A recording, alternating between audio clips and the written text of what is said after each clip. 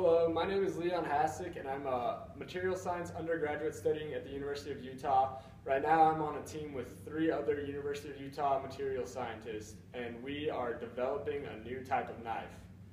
The cutlery industry in the United States is a billion-dollar industry with 2 bestsellers. The top-selling knives right now worldwide are stainless steel body with a stainless steel edge.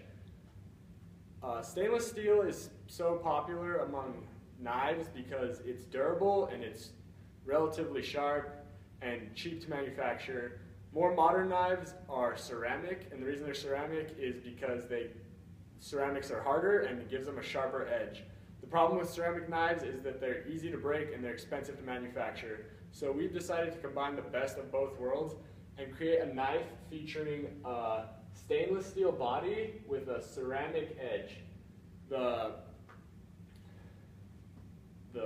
benefits of this are that we will have a cheap body to manufacture, which is stainless steel, which will be durable, and we have a sharp edge. So our knives will be competing with the sharpest knives in the business, but also come at a cheap price.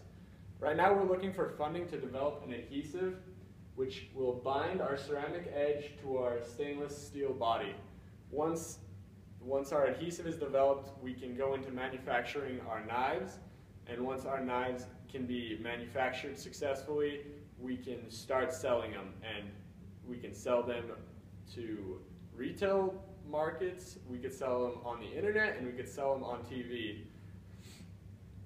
So please invest in us.